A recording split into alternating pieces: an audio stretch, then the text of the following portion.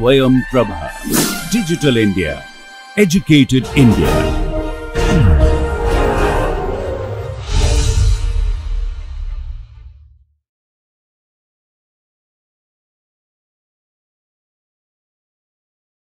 So, let us now start our discussion of our first model, what I told, that circular flow diagram. Okay, circular flow diagram.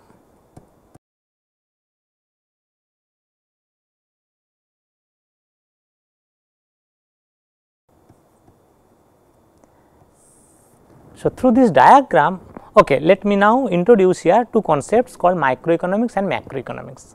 So, microeconomics is that portion of economics where we discuss how individual behaves. Okay. This individual may be one single person or maybe one unit like farm or household, how they behave, how they interact among themselves and so on. So, this is about microeconomics, is about the decision making or optimal decision making of economic agents and their interactions among themselves. Okay. What is macroeconomics then? Macroeconomics is how the entire society operates, how the entire economy, say entire India's country's economy or entire India's society, how that behaves. So, entire economy how it operates, that is the subject matter of macroeconomics. So, these two terminologies we will also use. Okay. And the circular flow diagram is some sort of macroeconomic representation of the entire economics operation. So, it is a macroeconomic representation, although its building blocks are microeconomic agents like farms and households. Okay. So, the circular flow diagram, one side, so this is this kind of diagram. Okay. So, one side of this diagram is say household is there, and another side of this diagram is farm is there. Okay. So, farms are responsible to produce goods and services, we told, but when farms are going to produce goods and services, what is the resources they will use? Definitely certain factors of production they have to hire, so that using those factors of production they can produce some goods and services. So, the resource what farms needs to produce goods and services, those are called factors of production, and those factors of production we can broadly classify it into 4 groups. So, those are called land, labor, capital. So, these are the 3 factors of production, and the person or organization who combine these 3 factors of production, he or she is called entrepreneur, entrepreneur or organization. Okay.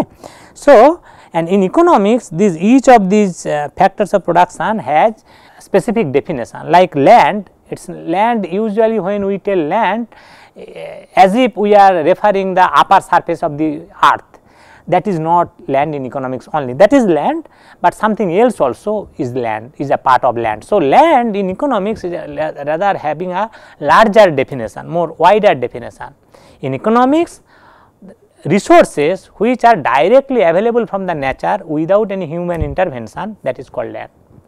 In that way, upper surface of the earth is also land. When you are getting a big log of timber from forest, that is also land. Okay.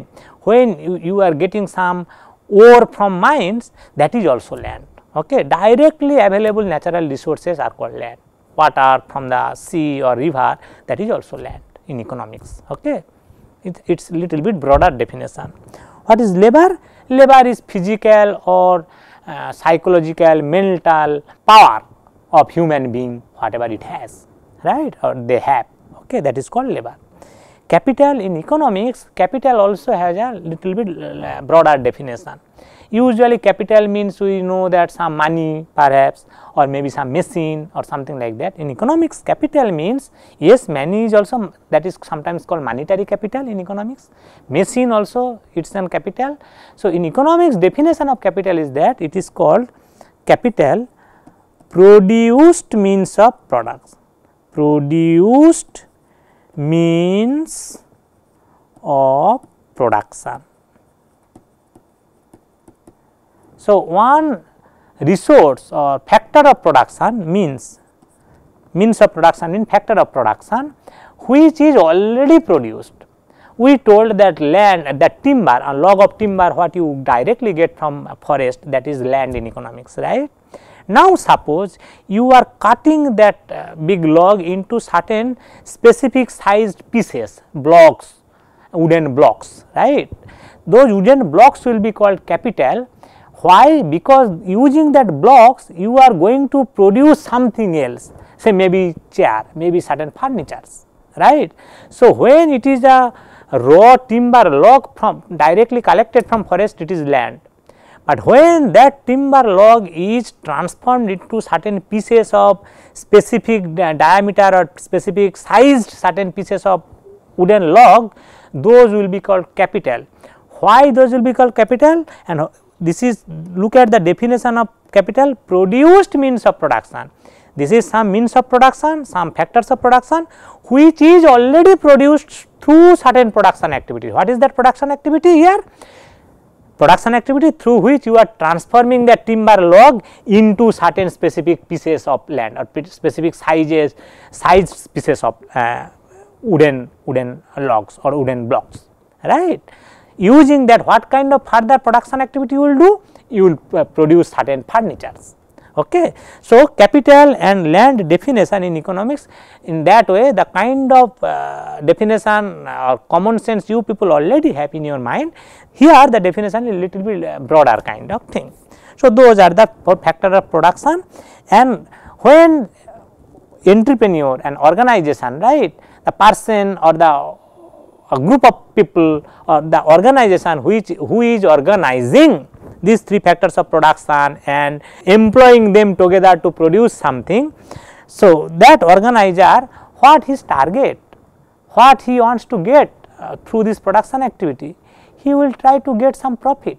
So, here 4 factors of production in economics. So, 3 factors of production actually are there, and 4th factor of production is actually organizing, employing other 3 factors of production together and employing them for a production activity. So, each of them have some remuneration they are targeting, like entrepreneur is trying to get some profit. What will be profit? Okay. Entrepreneur, whatever he is producing through these production activities, goods and services, that he or she will sell in the market, it will get some sales revenue. From that revenue, it will pay other 3 factors of production what he is hiring. Okay. Land's remuneration usually called rent, labor's remuneration usually called wage, and capital's remuneration usually called interest.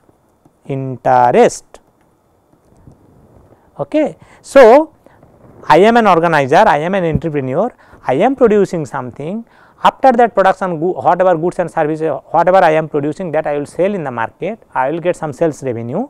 From that sales revenue, I will give land, whatever land I hire, I will pay rent for that, wage I will pay to the labor what I hire, and interest I will pay to the capital what I hire, and after these 3 payments from my sales revenue, whatever is remaining to me, that is my profit. Okay. So, since profit is a remainder thing, profit can be negative also, right. So, whatever I am selling in the market, if that sales revenue is not enough to meet up all this rent, wage and interest, I can get some negative profit, right. So, revenue minus rent minus wage minus interest, whatever is remaining, that is called profit. Okay. So, these are the 4 factors of production in economics, their definition, okay, and what is their remuneration, respective remuneration. Okay. Now, let me erase all these things. Okay. Now, the question is, these factors of production which firm is hiring to engage into production activity, who owns that? Okay. Definitely household. okay, some land I am hiring as a farm. So, that land is coming from some household who is actually own that land, who is the owner of that land, right. Similarly, labor I am hiring, labor are coming from some other households, right, capital. So, all these factors of production, even entrepreneur, I am an entrepreneur, I am also part of another household, right. So, all the factors of production what farm is using in its production activity, those are owned by household.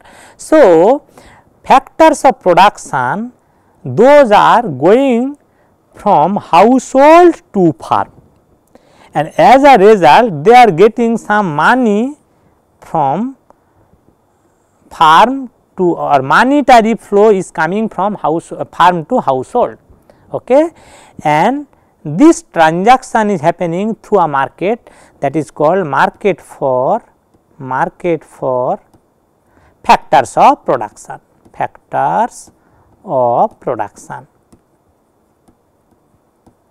okay.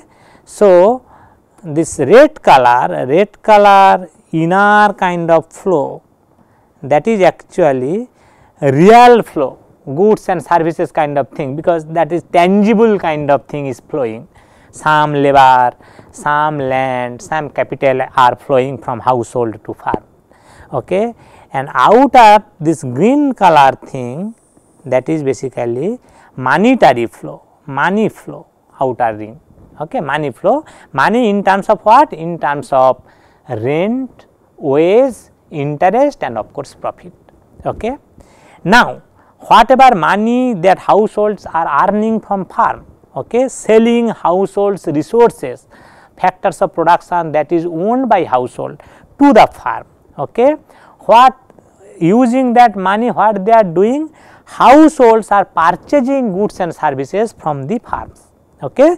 So, down panel, bottom panel right things, red color thing, that is also real thing or some tangible goods and services are flowing from farm to households. Households are purchasing those from the farms for consumption purpose, goods and services whatever farms are generating, those are purchased by the households, okay. And monetary outer bottom outside green panel, this is money flow are going, because the kind of earning households are getting, those money they are using to purchase goods and services from the farms, okay. So, that transaction is happening by another market, that is called market for goods and services, So, two markets are there, here markets for factors of production, here markets for goods and services. So, this circular flow diagram, what we demonstrate here, how the entire economy, how the production and consumption, two basic activities, two basic economic activities within a society are happening within. So, in an economy, in say entire Indian economy, this kind of lot of things are there. So many different types of production activities are happening, different types of farms are involved, those production activities, all you can capture together like this kinds of some circular flow diagram. Some household are associated there, corresponding some factors or some farms are associated there, and they are engaged into certain specific kind of production of goods and services. Similarly, another kind of, so entire macroeconomic activities broadly we can capture in this way through circular flow diagram. We have, let us demonstrate another model. So, this is our first model we are demonstrating in this course. Our second model is called production possibility frontier. What is that? Let us go to the next slide. So, production possibility frontier, that is our second model, production possibility frontier. So, before demonstrating production possibility frontier, let me introduce here another couple of concepts, that is called efficiency versus equity.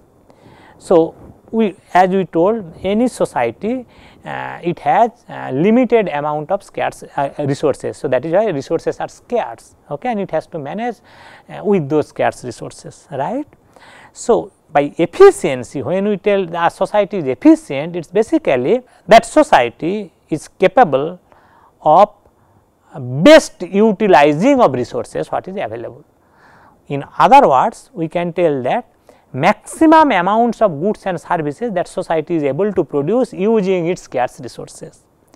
If society can able to produce maximum amount, we will tell that society is efficient. If not, we will tell that society is not efficient or inefficient. Okay. And another concept is called equity. What is equity? By equity, we are referring that whatever scarce resource any society has, how equally that resource is distributed among its members, among its economic agents. Okay. And you will realize sometimes after some lecture in future, you will realize in this course only, you will realize that usually any society face a trade off between these two.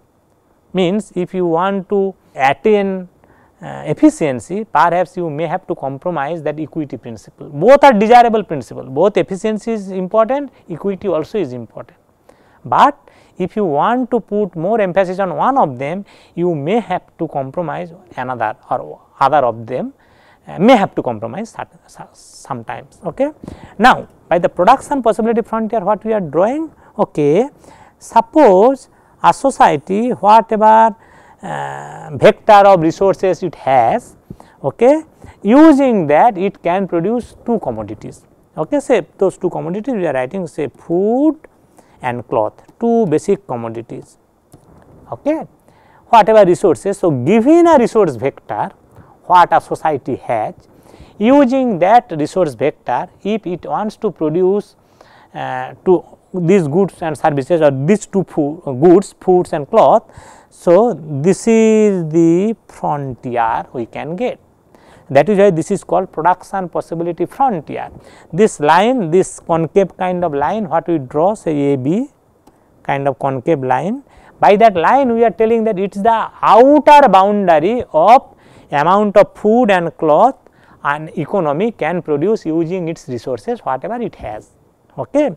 So, definitely if that society whatever it has the resources, everything if it employ only cloth production, it can generate this A point, only food production, it can generate point B. If it can employ some amount of resources in food production and some amount of resources in cloth production, it can generate this point, this point, this point, or any of those points it can generate, depends on how much resources it is employing to cloth production, how much resources it is employing to food production, in that way, right. Mind that so long this society is able to generate any point on that frontier, outer boundary, that society is efficient. One society can produce this point, means what? Whatever resources it has, with that resources it can generate this point, it can generate this point, or it can generate this point, it can generate this point, it can generate that side any point. Okay. So, definitely this society who is producing this point, okay, this point means what? This much of food and that much of cloth, right. Definitely we can tell that that society is not efficient enough. It is inefficient, it fails to efficiently utilize its resources, okay, to production of two commodities, food and cloth, right. Now you can understand that every point, since it is a concave line, this kind of thing, every point it is changing its slope. So, by its slope, how we can term its slope? The slope of this production possibility frontier is called, okay. Some of your friend or you people now may have a question in your mind, why this production possibility frontier will be a concave kind of line, why it will be downward sloping, why it will be concave, why not it will be convex and all. Okay, I am coming to those points one by one, right. Let us first discuss what its slope refers. Its slope is called marginal rate of transformation. Look, when, so suppose when at this point, what is the slope? This point is slope is much more steeper, right. If you draw a slope here, it is much more steeper. So, if you from this point to that point, when you are going, suppose this is C point and this is D point, C point to D point you are going, means what? you are trying to produce little bit more food, because we are measuring food in the horizontal axis and cloth in the vertical axis, right. So, C point to D point means we are reallocating resources in such that we want to produce little bit more food, and in terms or at the cost of little bit cloth, more cloth. So, we are cutting down our cloth production to produce more food, right. So, marginal rate of transformation, that terminology at the margin, what is the rate of transformation between these two commodities, cloth to food. Okay. Let me clarify here, this transformation does not refer that as if we are literally transforming cloth into food. No, we are not doing that. What we are doing here? We are actually reallocating the resources in such that resultant we will get little bit more food and little bit less cloth. Okay. That is why it is called marginal rate of transformation, although we are not literally transforming cloth into food, right.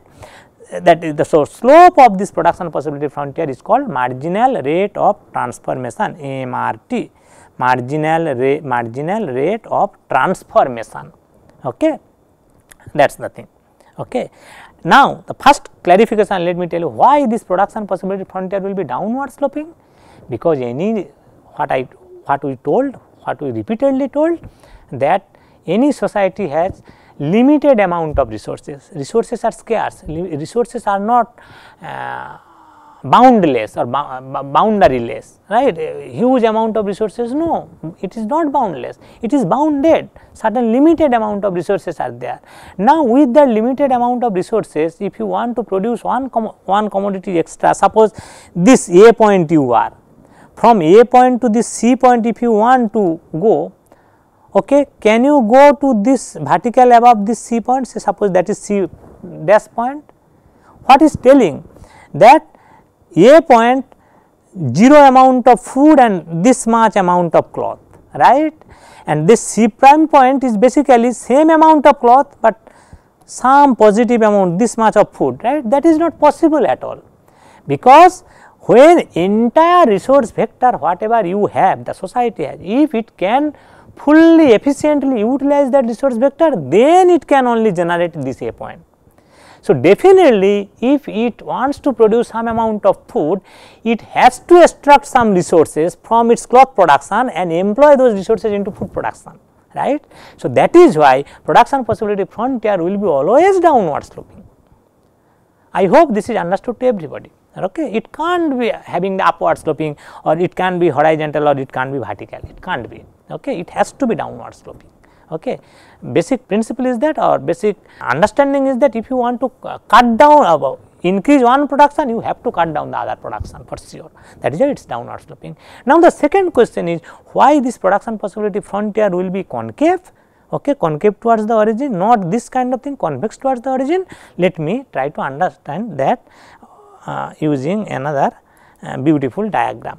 Okay. Actually, this production possibility frontier, because where the production possibility frontier what we drawn here, it is that so many different quality type of resources are there in a society, some land is there, some labor is there, capital is there, all kinds of different kinds of resources are there, and this kind of production possibility frontier what we have drawn like this.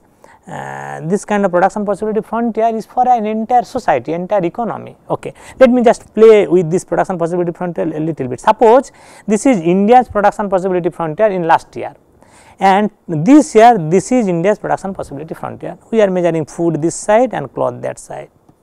So, this is last year production possibility frontier, outer production possibility frontier is this year. By this what we can refer, or what we can think. Okay. Its implication is that perhaps technological know-how, the technology knowledge level using which India is producing these two commodities, right. Cloth production, there is a technological innovation happens. That is why using the same amount of resources, it can be able to produce more cloth this year vis-a-vis the last year.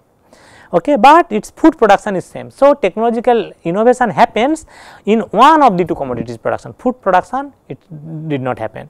Instead of, if this is the case, technological production happens in food production, but there is no technological innovation happens in cloth production. If this is the case, last year this was the thing, this year this is the thing, technological innovation takes place in both the productions, but perhaps relatively more innovation happens in food production and relatively less innovation happens in cloth production and so on. Okay. In that way you can play around this kind of production possibility frontier. Now, let us quickly demonstrate why the production possibility frontier will be concave to the origin. Okay. Let me go to the another fresh slide, let me take. Okay. Suppose only one resource is there, say Robinson Crusoe's story all of you know, right. Suppose Robinson Crusoe is in an island, right, and whatever resource it has, only the time in a day 24 hours, out of that perhaps 8 hours or 9 hours he is taking rest, okay, remaining whatever resource he has time 16 hours or 15 hours, he is gathering coconuts because lot of coconut trees are there in that island. So, he is gathering coconut to consume, to eat, right. So, we are trying to draw Robinson Crusoe's production possibility frontier. Okay. You might know that Robinson Crusoe has a friend. The people who know that Robinson Crusoe story, you know that he has a friend, his friend's name is called Friday. Okay. Suppose Robinson Crusoe and Friday, they are there in that island, okay, and they have a small fishing net. Okay. So, I am measuring coconut this side, coconut, and that side I am measuring fish. Okay. Now, suppose that Robinson Crusoe and Friday, two persons know Robinson is very efficient in coconut gathering, but Friday is not that much efficient in coconut gathering. Friday is more efficient to catching fish. Robinson is not that much efficient in catching fish. So, if I draw their production possibility frontier, perhaps this is perhaps Robinson's production possibility frontier. It is a straight line. Green straight line is Robinson's production possibility frontier, and red straight line is Friday's production possibility frontier. So, this green I am telling this is the Robinson, this is the Friday, right. Now, so this production possibility frontier Robinson and Friday's, whose that two separate production possibility frontier, what we do, it will be straight line only, because the same amount of labor, same quality kind of labor, how you are allocating between the two commodities gathering, okay, either coconut or fish. Now, suppose if both Robinson's whatever amount of labor per day and Friday's, both together labor they employ only for fish production, how much fish they can produce? They can produce definitely this much plus this much. Suppose that is here. Their entire amount of resources or available time, if they employ only coconut gathering, how much they can? This much plus that much. Suppose that is this, right. So, let us start with this point. Suppose this is our point A. How point A is generated? Both Robinson and his friend Friday, both whatever amount of time Robinson has per day, perhaps 15 hours, Friday also have 15 hours of labor per day. Those 15 hours plus 15 hours, if they employ entirely in catching fish, A point can be generated. Similarly, those 15 hours plus 15 hours, if they entirely employ only coconut gathering, this B point they can generate. This is the B point, right. Now, suppose they are starting with the A point. Okay. Now, they want to, because A point, no, only you are capturing fish. So, only you are producing fish. So, you are bored with fish consumption. This is only coconut you are good. So, they want to be some fish and some coconut in between, right. They want to consume little bit amount of fish and little bit amount of coconut as well. What they have to do from A point? They have to withdraw some labor from fish production to coconut production. Now, the question is whose labor it is rational to withdraw whose labor from fish production to employ coconut production. Definitely the person who is relatively inefficient in fish production, his labor should be withdrawn first. Now, if you withdraw the entire Robinson, because Robinson is relatively inefficient in fish production, right. If you withdraw entire Robinson's labor, how much fish you can produce? Definitely the amount of fish what Friday can produce, Friday alone can produce, right. So, that much. And when you are withdrawing Robinson's entire labor, where you are employing that labor? Definitely coconut gathering. How much total coconut can Robinson produce? this much, no. So, if they employ entire Friday's amount of labor only in the fish production, they can produce this much of fish, and entire Robinson's amount of labor in the coconut gathering, they can produce this much of coconut. Okay. So, what will be that their joint production possibility frontier? Definitely this kind of thing.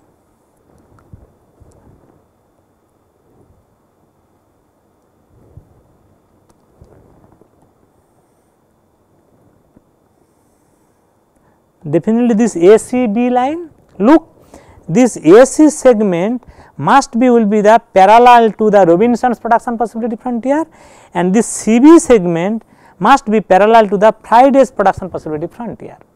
So, although we are in a situation where only one type of resource is there, labor hour or time of different, but although one labor is there, but labor are two different qualities. Robinson's labor is relatively efficient in coconut production, Friday's labor is more efficient in fish gathering, right. So, although labor are two different qualitative kind of labor. You may be very efficient in physics, your friend may be not that much efficient in physics, but he is very efficient in chemistry, that can happen. So, same amount of labor have different expertise in different production. So, here only two different type of labor, we are getting a production possibility frontier, joint production possibility frontier with a kink at C. Okay. In this way, if you proceed, suppose 3 different only labor, but 3 different qualitative labor, you will get the production possibility frontier having 2 kink, this kind of thing, and so on. So, as a result, when we are talking about the entire economy, it has lot of different types of resources and all, right. So, different qualitative resources are there, right. So, it has a tendency to get this kind of small kink. So, in a limiting sense, you will get this kind of thing. So, with this Robinson Crusoe and Friday's example, I am sure that it is quite clear to each of you that why production possibility frontier will be concave towards the origin, and that concave production possibility frontier, when we are talking about production possibility frontier for an entire country, entire economy, entire society, right, in that way. Let me just demonstrate one more couple of terminologies. Positive vis-a-vis normative statement, that is there, all these things what we are discussing are that this Robinson Friday's example, this is not there in the chapter 2 of the book we are discussing, but other than that all the things are there. Okay. Please procure that book, it will be an asset for you people. So, positive statement and normative statement, what we refer, let me just tell that through positive statement we try to narrate the real life, what is there. So, suppose in your class in a semester that average score of a subject or on a paper by all of you people in that class is say 65%. So, I am telling that average score of this class is 65%, quote unquote. That statement is positive statement. Why? Because that's through that statement I am trying to narrate one fact. Now, suppose I am making that thing in a different way. I am telling that average score of this class is not that much good. This not that much good, when I am telling, definitely the person who is telling that not that much good, that person has some sort of benchmark in his mind, his or her mind, that average score perhaps he or she was expecting little bit more than 65%. That is why he is telling that it is not that much good, right. So, since the second term or second statement is made vis-a-vis some norm, although norm is not exclusively mentioned here, it is there in his mind, that is why that kind of statement is called normative statement, statement vis-a-vis certain norm. Sometimes those norm can be explicitly mentioned, sometimes it is not mentioned explicitly, it may be there in hidden in the background. Okay. So, you just try to understand, by normative statement we will always assign some sort of value kind of thing, ought to be, should be, good, bad, this kind of value judgment is assigned with normative statement. And positive statement, that simplest statement that this is the case. Okay. Say I am observing in this room, say only red color chairs are there. So, I am telling that chairs are red. So, that is a positive statement. Instead of that, if I tell chairs are not that much good looking, that means what? Perhaps I do not like red color that much, perhaps some other color I like. Okay. But that normative statement, I have one kind of value judgment I am assigning, somebody else may be telling that chairs are very good looking, right. So, this normative statement always with having some sort of value judgment assigned with them, and that is why that value judgment can differ from subject to subject, person to person. When 65% average score, I am telling that score is not that much good, another person can tell that 65% score is very good. Okay. That depends on the person who is telling that kind of statement, what is the hidden norm in his or her mind's background. Okay. Let us stop here and we will continue in our next class, subsequent discussion.